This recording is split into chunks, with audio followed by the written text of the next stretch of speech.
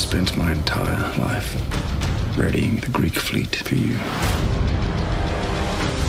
I do what I must to defend Greece.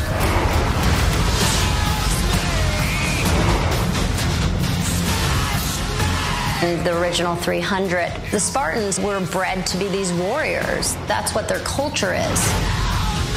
Spartans! Tonight we dine in hell!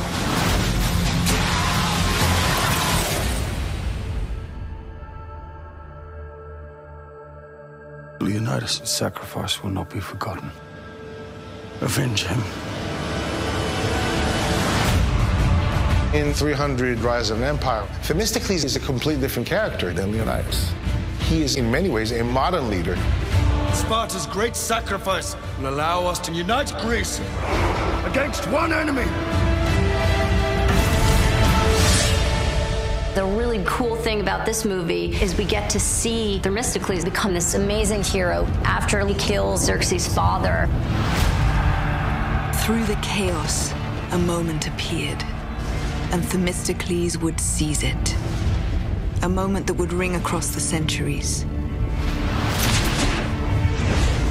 A moment that would make Themistocles a legend.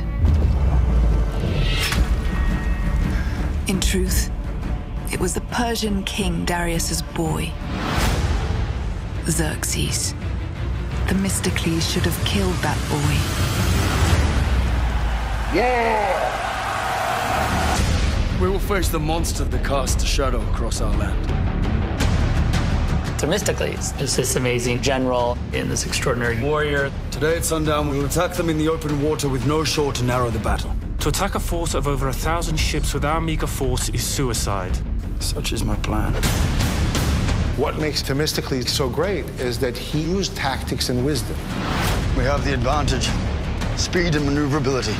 The way that he would coordinate attacks and use the weaponry was incredible. He's got him right where he wants him. Kashani is a fine tactician. I was speaking of Themistocles. He's shown himself to be quite brilliant in battle. Ram them! He's a very proud man. He loves his country, and he tries to unite Greece against the Persians coming to enslave them. Let our final stand be recorded to the histories. A story that will be told for 1,000 years.